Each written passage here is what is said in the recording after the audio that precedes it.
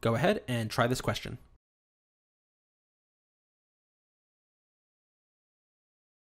A recursive sequence is different from an arithmetic and a geometric sequence. In an arithmetic sequence, to get each term, you have to add or subtract a common difference to generate each successive term. So for example, maybe they differ by 5. So your sequence might look like 1, 6, 11, 16, and so on. In a geometric sequence, each term differs by a constant ratio, a multiple, or either you multiply the number by something, you divide it by something. So for example, let's say the common multiple was 5. And let's say your first term was 1, well, you would have 1, 5, 25, 125, and so on. In a recursive sequence, each successive term is defined by some combination of the terms before it. So in order to generate every additional term, you have to look back at the previous terms and do something with them to figure out that next term. So in this question, a sequence can be defined recursively as follows.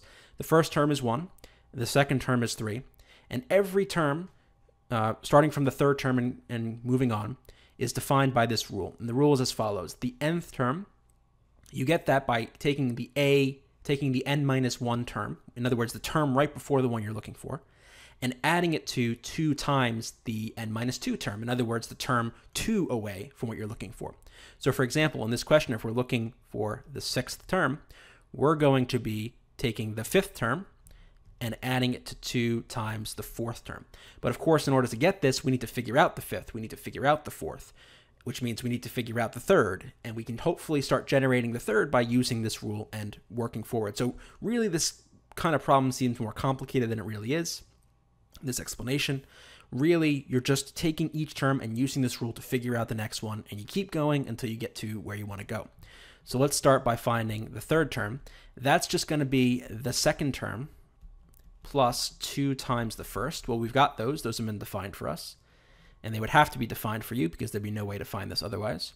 So it'd be 3 times 2 minus 1, or 2 times 1. So this becomes 5. Now the 4th term is going to be the 3rd term plus 2 times the 2nd term. Again, we're just kind of moving ahead 1 unit. So now this is going to be the 3rd term, and we're going to multiply this by 2 and add them together. So in this case, it's going to be, well, we just found the 3rd term. It's 5 plus 2 times 3, because that's the 2nd term. Let's get this 11. So the 5th term is going to be the 4th term plus 2 times the 3rd. As you can see, it's just following a pattern. It's nothing that crazy. So it's 11 plus 2 times the 3rd term, which we found as 5. So this would be 21. And then the 6th term is going to be the 5th term plus 2 times the 4th. So in other words, 21 plus 2 times 11. So this is 22. 22 plus 21 is 43.